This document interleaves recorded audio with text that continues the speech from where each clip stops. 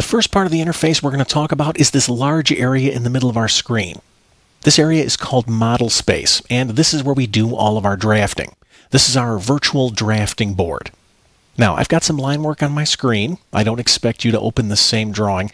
I only have this line work here as an example of what you might see in model space in a typical AutoCAD file. Now, the nice thing about model space is that it's infinite in size.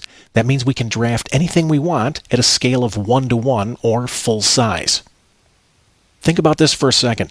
Back in the days when we drafted with a paper and pencil, if I was an architect and I was drawing this floor plan, I'd have to draw it to a scale such that it would fit within the confines of my sheet of paper.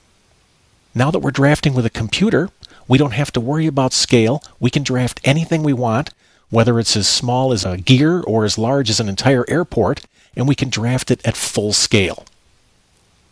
Now, this model space environment is actually a tab. If I look a little bit lower in my interface, I can see a series of tabs down there. If you're familiar with Microsoft Excel, these tabs work the same way. Currently, my Model Space tab is current. I'm going to click on the Layout 1 tab. When I do, it appears we're looking at a sheet of paper on our screen. Now, this actually is a sheet of paper. Every new AutoCAD drawing comes with 2 sheets of paper that can be used to plot our drawings later. These sheets of paper are called layouts, and we'll talk about these guys a little bit more when we get into our chapter about plotting.